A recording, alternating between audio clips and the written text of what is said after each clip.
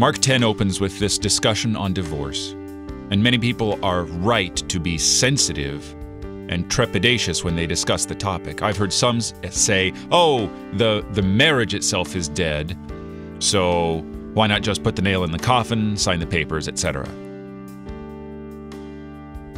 And so the Pharisees asked Jesus, is it lawful for a man to divorce his wife?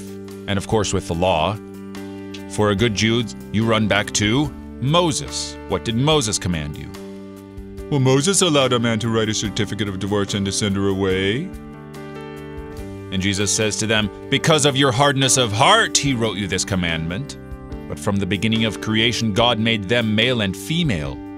Therefore, a man shall leave his father and mother and hold fast to his wife, and the two shall become one flesh, so they are no longer two, but one flesh.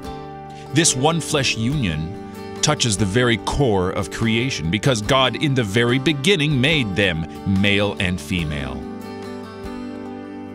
People are right to be sensitive about this, because it's not only about husband and wife, it's about Christ and the church. And wherever Jesus is involved, salvation is involved.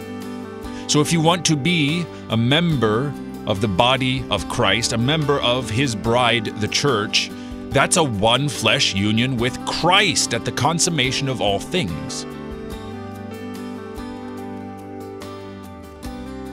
So treat it carefully. You're listening to Oratio, part of your morning drive for the soul, here on Worldwide KFUO. Christ for you, anytime, anywhere.